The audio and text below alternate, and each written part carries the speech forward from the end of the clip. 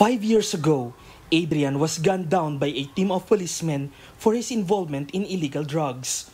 For his mother, it was her darkest moment. Kinasok po kami dito sa bahay ng mga pulis.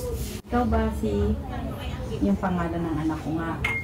Ayun, sabi ng anak ko, hindi po. Yung isang pulis. Hindi. Si ganyan at si ganyan ay isang pangalan lang yan, isang tao lang yan. Yan na yun. Ikaw pala, may patong ka sa ulo. Pinagbabaril ang anak ko. This is where Adrian was shot dead by 3 police officers.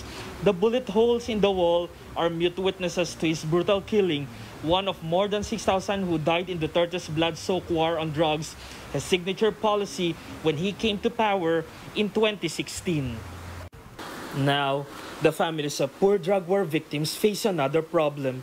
Authorities want to exhume the remains if they cannot pay the annual dues to public cemeteries. Despite rains, Lorena Casquejo visited her husband's tomb in one of the 5-level type of burial apartments in Tala Cemetery in North Caloocan. In 2 months, her 5-year lease in the cemetery will lapse.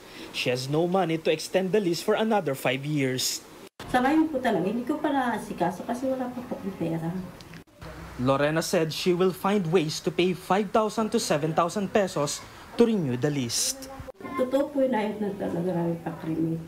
The Philippine National Police said more than 6,000 have died and about 283,000 drug users and peddlers have been arrested since Duterte's Day 1 in Malacanang. Human rights groups said the actual death toll could be from 20,000 to 30,000, including those killed by mass vigilantes. 5 taon na walang nangyayari, no? Ganon at ganon pa rin. Halos mga maliliit ang naging biktima ng patayan. Many groups can't wait in Duterte's final term. For them, while justice remains elusive, Goodbye! Goodbye!